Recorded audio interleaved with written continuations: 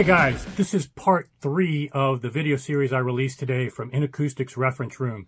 And chronologically, it's the last thing that we did in terms of doing reference room comparisons of their cables. This one is going to be comparisons of their power conditioner, the AC4500, which I have and have done videos on before, and also their power cords compared to taking those out and putting in Home Depot power strip and power cords, which I don't want to give you a spoiler alert, so if you want to jump ahead, I have the raw footage. You're just going to hear it live streaming, almost quasi-streaming, as I filmed it. No breaks, nothing cut out. You can watch them change everything and my raw reactions. So you can get that if you want to just jump ahead. What I wanted to tell you in this preview is a couple of takeaways like I normally do. Number one being, it was probably the most dramatic of the comparisons we did, and it harkens back to something I wanted to reference that happened at my house many, many years ago, where I was having trouble finding a good power conditioner to work with amps. And I really never could find one that would work with amps. I had transformers, balanced power, other different brands that had all their special sauce. And one time I had people over and they all brought their power conditioners, from isolation transformers to doohickeys, all kinds of things that supposedly didn't impact the power. Well, let me tell you, that day was very ear-opening for me because my system never sounded worse, plugging my amps into all these different devices. In some cases, it even added distortion. Even at modest volume, it was choking the amp so much. So it always reminded me that the best thing to do is plug straight into the wall with your power conditioner. Now, once I found the Inakustik 4500, I didn't find that negative impact. But then now that I have dedicated lines for each piece of equipment, that's taken things to a next level.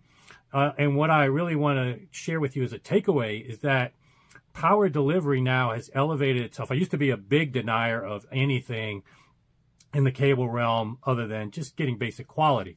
But now I'm much more in tune with parameters such as quality control, certifications, knowing the people behind it, the quality of parts, all things that make high end. And then performance-wise, the way I've kind of elevated power cords and power, especially power conditioners, is that so many do more harm than good.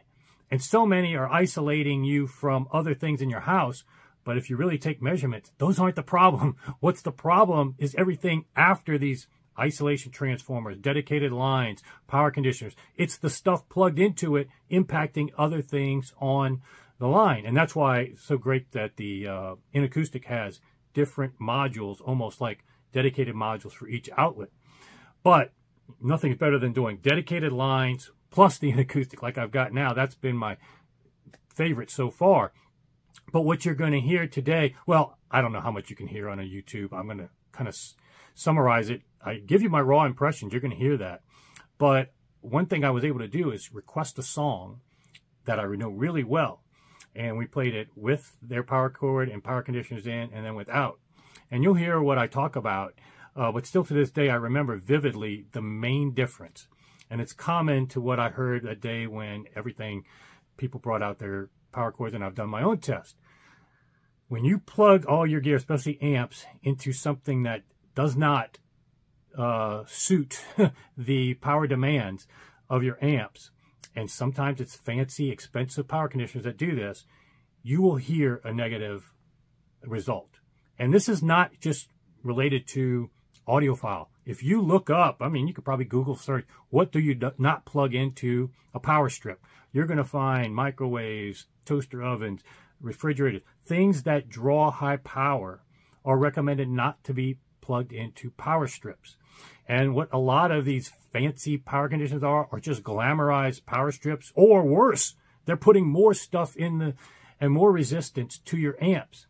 And so you do have potential performance detriments. And so what I heard here, it wasn't like it was unlistenable, as you'll hear. And most of the tonal characteristics were good. But there was a level of opaqueness to her voice that hopefully will come out if you listen to real good headphones. But imaging-wise is where I really noticed the biggest difference. When I hear Judith Owen in my system, and I heard initially with their system with the Inakustik cables in, her voice was three-dimensional. You could get a sense of her jaw, her face, everything. You get a sense of her. As soon as they plugged it into the Home Depot stuff, from the first note, I didn't want to say anything on camera, but immediately it smashed to almost an opaque level coloration and then flat. Not going to be ruining the performance, not so much huge drastic difference that you can't live without. The bar of the gear that they had was so good, it still was enjoyable. But in the world of audiophile realm, it's still not something I would elevate above, obviously, better gear, better speakers, room treatments, DSP, you know, the Bach. Those are all things you want to have addressed first before you get into this cable realm. But what's surprising to me and how I've learned in my journey is that I am now elevating power delivery and especially power conditioning, power dedicated lines as higher up on the total pole than other cabling. Now, if you run really long interconnects or really long speaker cables, that's where those could elevate back into my recommendation of addressing those first. Like I mentioned in the intro video, 60 feet of speaker cable, you need to have that capacitance brought down. Inakustik addresses that with their design and their air dielectric. Same thing with interconnects. You're running a passive preamp into a low input impedance amp 30 feet across the room. You need to address that interconnect first. Make sure it's a super low capacitance design like the Inakustik. So it's all about, number one, just like with the Dougs, you have to understand the measurements, you have to understand the needs, and then accordingly. You can't just always say, power cords are the most important, speaker cables, interconnects. It's all going to be system dependent. So these are some of the takeaways I wanted to give you before you hear the raw footage. But hopefully you enjoy, and see you back here soon. The land that would haunt me still, I took the road from Canada to the Irish Sea, down to my mother's grave. I took the road through childhood times and put my arms around a girl who was always mine. And the bridges we burned, they make life so beautiful. And the places we yearn for when we're so far away. All those bridges we burn, they make life so beautiful. The childhood, sunny days, rainy days. So I took the road from Canada to the Western Isles, down into Conway Bay. I took the road through Heather Hills, and at last I cried, ancient land, you owe me still.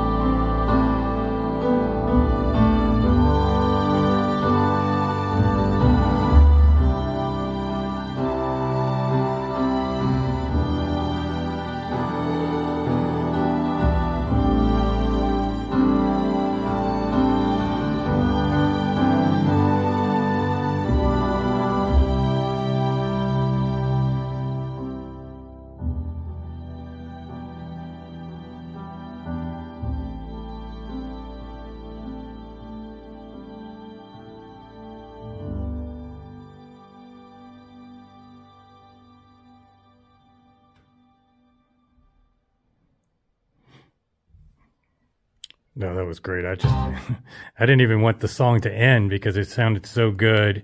And that's a good song to test with. It's actually the first song in my reference playlist because it tests female vocals and orchestra, two separate halves. You can concentrate on different things easily. But the real test is when she's singing up front, she has a lot of S's. So it tests that sibilance and whether the S's sound like Z's. With these silver cables, the primary gear, audio vector, there was literally zero sibilance. And I can't say that for most systems I play that song on. There's almost always some sibilance with her S's. Orchestra sounded phenomenally balanced, neutral. There was no stridency that you would think people attribute to silver. So I wanted to hear mass strings with silver cables. And those passed with flying colors, no stridency, no harshness. Like I said, I wanted to keep listening at a pretty modest volume. So, yeah, that's pretty hard to beat. The speaker's performing extremely well with the gear. But yeah, I'm ready for more. Ready for less because we take out the power. Oh, now we're taking out the power. Yeah, we're going to go from the power conditioners in now and take it to just Home Depot type strip. We have now the wiring includes the power station and includes also the AC 2404 power cable.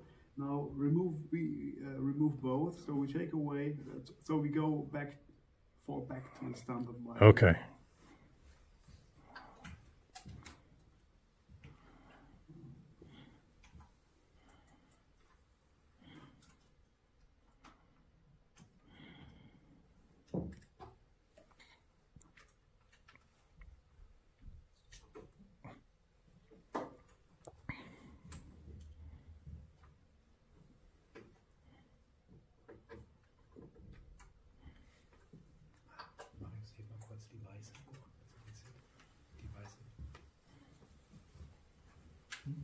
That's the very entry level. Okay, so that's it. Yeah. Okay. It's not from Inakustik. Let's see what's the difference now. Home Depot.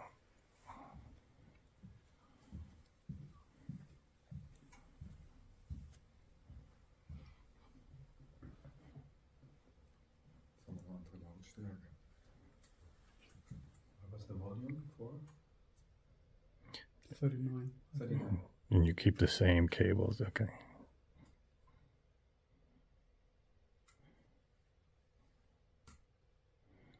So just to be clear, we're using the same silver speaker cables, but we changed out power cables and took the Inakustik power conditioners out.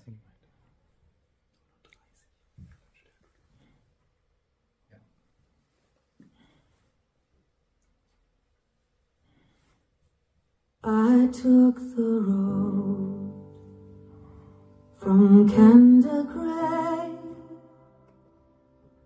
to the Western Isles, down into Conway Bay. I took the road through heathered hills and put my arms around the land that would haunt me still. I took the road from Canterbury to the Irish Sea, down to my mother's grave. I took the road through childhood times and put my arms around the girl who was always mine. And the bridges we burn, they make life so beautiful. And the places we yearn for when we're so far away. All those bridges we burn and make life so beautiful. The childhood, sunny days, rainy days.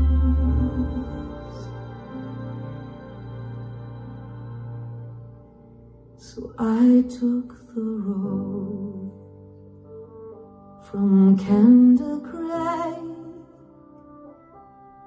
to the Western Isles, down into Conway Bay. I took the road to Heather Hills, and at last I cried, ancient land, you owe me still.